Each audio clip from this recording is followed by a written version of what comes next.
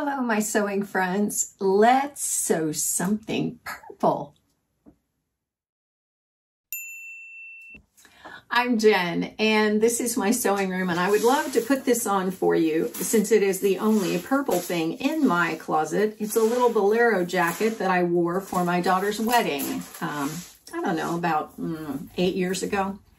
And somehow it's gotten smaller. Not sure how that happened. Possibly I got bigger, but I'm sure that is not the case. I want to talk to you about purple today, about sewing something purple, about sewing something purple to support a challenge, which is all about funding the work that goes into a cure for Alzheimer's. This is a challenge that is being done by my good friend Michelle from Michelle Sews Again. This is the second year that she's done this. And basically, it's to draw attention to Alzheimer's, the disease, and also to the ways that we can contribute to finding a cure or treatment or slowing it down or something. It is the most underfunded research in the U.S. ALZ, Alzheimer's, is the most common form of dementia. My grandfather was diagnosed with that. He didn't die from it, but that's the thing that we don't often realize. Alzheimer's is fatal. It's fatal because it's a degenerative disease in your brain. And while the first symptoms are things like memory loss and confusion and that kind of thing, it progresses to the point where your brain can't tell your heart to beat. It can't tell your lungs to breathe. It eventually shuts down to the point where your brain can't communicate anymore with your body, and so your body fails. So this is serious stuff, and it needs to be treated, slowed down, and even better, cured. So that's about Alzheimer's. Michelle, her dad passed away from Alzheimer's, and I'm going to link a video up here and also in the description box where she talks about that. And she also talks about all the details of this challenge. It's an Instagram challenge, basically a charity event. And I'm going to tell you some of the details, but really, Michelle can explain the entire thing. And I don't want to reinvent the wheel here because she's been doing collaborations with people every single day in September for this. So it gets repeated a lot if you watch a lot of the same people that I do. The challenge goes from September 1st until the 30th, so the whole month. The challenge is to make something purple. Then you take a picture of it and you post it on Instagram. And these two things are the most important thing with that. You want to put the hashtag that I've got here. And you also want to tag Michelle. So in your description on Instagram, just put the little @ sign symbol and then put her name. The Real Michelle Sews Again. I'll also put that here. Simple, huh? Yeah, and there are even prizes. So check out Michelle's video, like I say, both linked in the cards and also down below, and you can find out even more about it. Well, remember I said she was doing these collabs every day? Well, she got in touch with me and said, hey, that Simplicity 8640 that you always like to make, how about we both make one of those and we do it in purple? I said, I'm in. Of course, all she had to say was 8640 and I would have been in because that is my favorite dress. So let me tell you about what I made. It's right here. This, I'm not wearing this because it's not for me. It's for my daughter. And I did this fabric for a couple of reasons. First of all, it has a lot of purple in it. It may read as blue, but there's a whole lot of purple going on in this fabric. This is a cotton poplin, and it is something that was given to me by Michelle. She had ice dyed it, which she is really good at and has done a lot of. And if you want to know about that, go to her channel and just look through her videos because she's got a ton of stuff on it. But she ice dyed it as a shower curtain for her husband's bathroom. It didn't turn out quite exactly the way she wanted, but obviously it's fantastic. So she sent it to me. So, you know, I thought, oh, even better to make that 8640 out of that fabric. Let me tell you about this dress. Yeah, not like I haven't talked about it endlessly, but I do want to tell you some key things about it. First of all, if you saw this in the pattern catalogs, you would probably look at it and go, no. That's what I did. I looked at this styling and I thought, there is no way that I would love a dress like that. I bought it because I thought, oh, it's very unstructured. Maybe my artistic daughter would like that. Well, it has since been reissued because Simplicity got a clue and used this instead. So if you look for it in the books, it's going to look like this. And this is a much better shot of what it really looks like. Here are the line drawings. I usually make this one. This is the dress. This is the tunic. Now they call it a tunic, but it's just a shorter dress, really. I don't know why they even call it a tunic. I love this dress. I love this dress so much, and I encourage people to make it all the time because it is loose fitting. It's easy to wear. It's very breezy. You can do it sleeveless or you can do it with sleeves. And here are the fabrics that they recommend. They say batiks, challis, rayon challis, which I've used most of the time when I've made this dress, chambray, cotton types, crepe, gauze, and linen types, and jacquard. Now the jacquards, I don't know about that. It also says not suitable for plaid, stripes, or one-way designs. Yeah, I don't know about that either. It comes in sizes 10 to 28, so relatively size inclusive. When I make this, I make a 14, but I also use a 1/2-inch seam allowance, as I do with most things I make, which gains me a full inch when it comes to a finished garment measurement. This does list on the back of the envelope the finished bust measurements for all of the sizes. So if you're going to choose a size, you should probably go from there. Mine, the 14 says a bust of 41, and I have a lot of room here. You can tell. It's actually about 43 if I stretch it out like that. But here's where fabric is so critical. You really need something soft and drapey, but it needs to have some stability to it. And I say this because I've also made it in a knit. I've made it in, let's see, I've made it 8 times, actually 9 times. But one was for a friend of mine.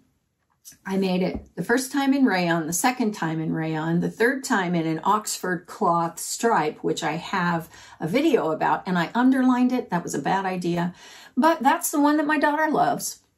I made it in a rayon poplin stripe. I made it in a poly cotton tropical print from Hawaii Fabric Mart, and I have a sew along for that I'll link right up there. And I did it again in a rayon. This is the rayon that I used. And then I did it in a cotton poplin, which was this. And then finally, I tried doing it in a cotton knit. And the cotton knit it behaves like this rayon does. Obviously, it's stretchy, but you don't have to really worry about that because it's got enough stability because it's cotton. I would not try this in a rayon knit, not a viscose knit. I think you would cry. I wouldn't try it in that. So there are 3 things about this dress that I want to tell you that I always do or have done and have made it a lot easier to do. First of all, the pockets. The pockets on this dress, can you see how low these are on her? She's got to extend her full arm in order to get her hand into these pockets. So when you make this dress and you want to make those pockets, please raise them up to a height on the dress, on the skirt, that you can easily put your hands in them. Be aware they're too low. Now, when it comes to pockets, I have done a whole variety of them because you never have to do what the pattern says. Probably 2 or 3 times. I've done maybe 4 times out of the 9. I've done side seam pockets, which is what I have here. I have side seam pockets on this one, but I've done a whole host of patch pockets too. I've done ones that look like the back of jeans. I've done a curved bottom. I've done a square. I've done ones that tie at the top. You can do whatever kind of pockets you want. And that's really important to remember. You do not have to be stuck with what they give you. And you certainly don't want it stuck where they want it on the skirt. Second thing I want to tell you, top stitching. This calls for facings on the neckline and also on the armholes unless you put in sleeves. I don't like facings. As a general rule, I don't like how they want to flip up, flip out. You always have to be aware what you're doing. And so, you know, you haven't turned in such a way that your facing's sticking out. I hate that. But I fix that by top stitching. And I also understitch. Well, you should always understitch a facing anyway to help it roll to the inside. But these are about, I don't know, probably 3-inch wide facings. So what I do is I go around after I put it in, I understitch it, I, finish the bottom edge of the facing. And what I do is I stitch it, I top stitch it 1 inch away from the edge. And that holds it down, gives it a nice finished, professional kind of look. It's not as dressy a look. If you're making this out of a dressier fabric like a crepe, I probably wouldn't do that. I would just anchor the facings by stitching in the ditch at the shoulder seam and also at the side seams. But, that's up to you. I like that top stitching because it really does help anchor everything. And with top stitching, you can also top stitch on the seams. Now, it does call for you to top stitch down the center front seam. And I can't remember if it's, I never look at the directions anymore, but I can't remember if you're supposed to top stitch the bodice seams, which would be these. I do know it calls for you to top stitch the center back seam. And what they tell you to do is fold the seam to one side and then top stitch down like 1/4 of an inch away, which looks a little off to me. I don't like doing it that way because it looks like it's asymmetrical and I don't like that. So I've done it a whole host of ways. You can open the seam out and top stitch. You can do whatever you want. I've even put piping on these bodice seams. Now the bodice is cut so that the slanted part is on the straight of grain and everything else is on the bias. So when it says don't use stripes, that just means you're going to have to match the stripes if you want it to look right. So I've done it where the stripes are going like this and it's worked fine. Third thing, the hem. I have done the hem all kinds of ways. Now, the way that they tell you to do it is basically like this. This is what it looks like. Here is the front, here is the back. You sew the side seam right here. And when you open it out, it looks like this.